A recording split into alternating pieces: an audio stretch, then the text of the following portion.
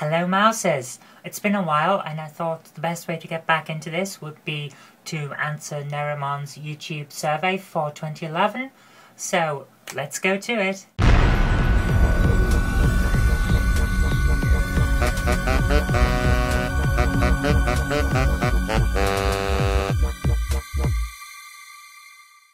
Okay, question 1. Tell us about your first kiss. Well, I can't remember mine. It was a while ago now. I was probably quite young, I think. Oh, pick a number, I suppose it is. I can't remember. It was that important to me. What can I say? I'm someone who isn't really interested in that kind of thing. I'm totally asexual and have no actual desire to get involved with people in that way. So, I know, I could be any age. Who knows? On to the next question. What is the most expensive item of casual clothing that you've ever bought? Well, for me, that would be a pair of new rock boots that I had when I was in university for the first time studying physics. They were basically what looked like Judge Dredd's boots from the Judge Dredd film, and I know the Judge Dredd film is bad, but never mind. They were almost knee-high, big platforms with metal bits on, lots of clips, and they just looked so damn cool. I'm pretty sure I've still got them in the house, but I don't know where they are, so I can't really show you. But I can show you my not quite casual shoes. They're more fancy dress, and I have them here. Again, they're almost knee-high. They're very, very high on the heel, and they have horseshoes on the bottom. I got them because they look just so damn cool. And yes, I realised after I bought them that they are in fact from, let's say, it would probably be 18 rated activities that they're actually from, but I just like the look of them and they make a clip-clop when you walk. It's very hard to walk in them, but they're good fun nevertheless. And they're probably my most expensive item of clothing that I have, being that they were £300. And I can't wear them outside because I can't walk in them very well. But never mind. On to the next question. What was the first job you ever wanted as a kid? Bit of a difficult one here because I loved comics. I loved drawing and I loved writing. So what I really wanted to be was a comic person. I wanted to do every single aspect of a comic. And these days I can. I do it on webcomics. I write the comic, I draw the comic, I publish the comic, and I basically get to do exactly what I wanted to do as a kid for a living, so I'm one of the lucky people. Question 4. Tell us about your group of school friends.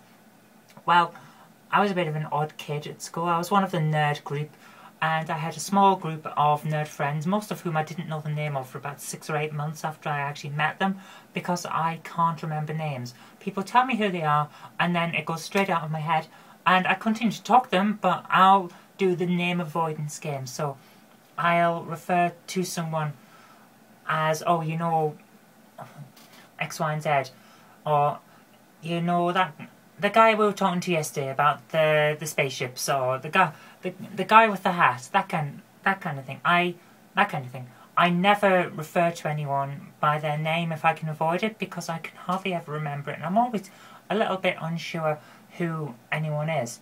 It's just one of those things. I can remember pi to 10 decimal places. I can remember exactly how to get to a location, having only been there once. I can never remember who anyone is.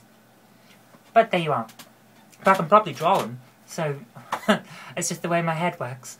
And my group of friends, we were fairly small. There was like 5 or 6 of us. And we used to hang around all day talking about our views on science. If you've ever seen The Big Bang Theory, the conversations they have, that's a kind of conversation I was having with my school friends. We would talk about computer games, we would talk about general nerd stuff all day, and then we'd go home and we'd program computers, play computer games, and come back the next day and maybe show off what we'd done and talk about that. That was basically how we worked. Oh, apart from lunch times, when we did one of two things. We either played poker or we played Magic the Gathering. So there we go. That was it. If there were cards involved, we were probably there. Card nerds is probably how we would be. Next question is, what would you name your kids? Well, I'm one of those people who can never have children, so this question is a bit moot for me. And if I did have children, it would be through adoption, so I'm pretty sure they come with a name already, which I'll probably forget. So I would probably stick to my family's tradition and name the children after my parents and my partner's parents. So if it was a boy, it would be Thomas Philip. If it was a girl, it would be Anne Christine. So there you go. That's how it would work. That's what my kids would be named. providing they didn't come with names already. But they probably would, so the question's a bit moot for me, but never mind. Final question. Who do you want to answer the survey next? Everyone. Let's all answer it. But if I had to pick a certain person, I think the Queen would be a good person to answer this question. So let's say the Queen, or the Prime Minister. That would be interesting too. Okay, so there you go. Thank you for watching. I've been Zoe Kirk-Robinson. You've been watching a video, and I'll see you next time.